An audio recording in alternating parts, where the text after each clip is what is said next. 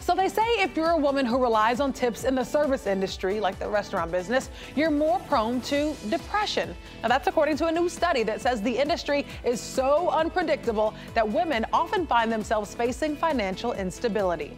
So this in turn leads to higher rates of mental health issues. According to the American Journal of Epidemiology, service workers who count on tips are at greater risk for depression, sleep problems, and stress compared to employees in non-tip positions. They say it's the unpredictability, that insufficient benefits, and lack of work hours that drives those problems. And let's just say there are a lot of people who are affected by this because about 102 million Americans actually work in the service industry. So if you're eating out today, be sure to think of that study and leave a good tip.